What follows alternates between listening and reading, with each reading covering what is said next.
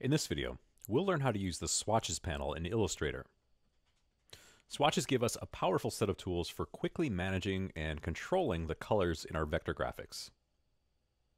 I've got a file open from this week's demo files, and I've gone ahead and done a little bit more development to this composition. So I'm at the point where I want to start tweaking some of the colors.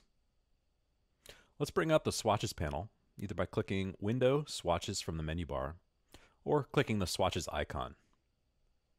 Our Swatches panel gives us a place to save and manage colors for the current file. So your swatch panel might look different, and that's okay because we can really easily add or edit our swatches. For example, I can make a new swatch just by clicking the new swatch icon at the bottom of the panel. By default, this will pull in the active color for either the fill or the stroke, depending on what's in front. So that's why I'm getting this color here.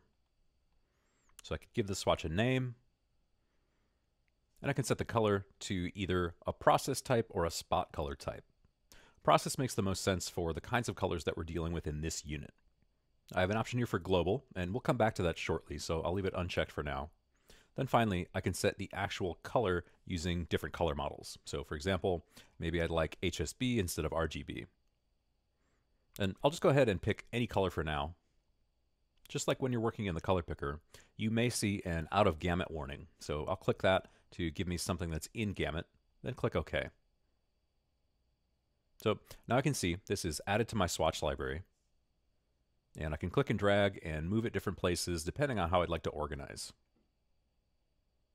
I could use that swatch to replace colors in my file, and to do that I just need to select one or more shapes, then activate either the stroke or the fill, depending on which color setting I'd like to change.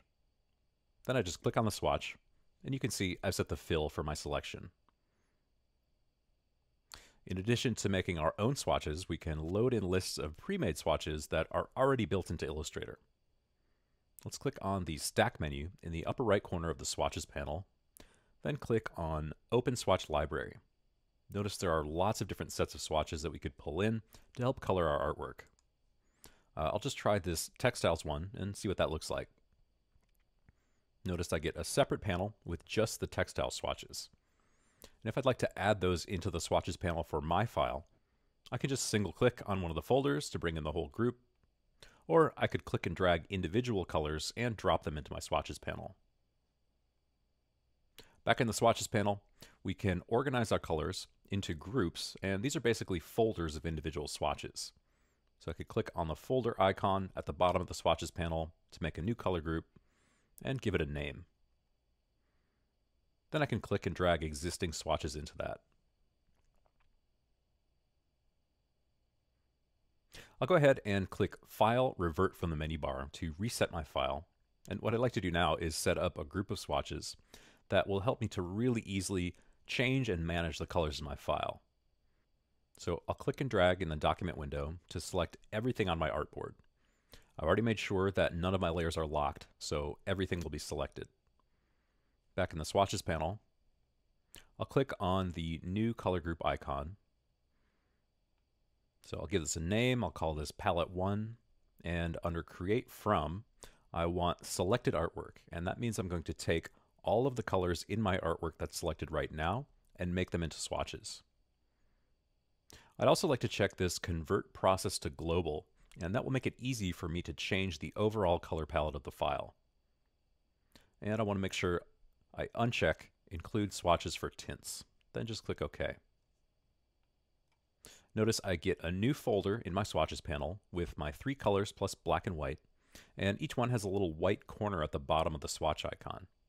That's telling me that these are all global colors. Global swatches let us quickly change the color of any shape in the file that's tagged with that swatch, whether it's the stroke or the fill. So if I double click on a global swatch and check the preview checkbox, I can see that everything set to that color will now shift without me having to go through the file and select it.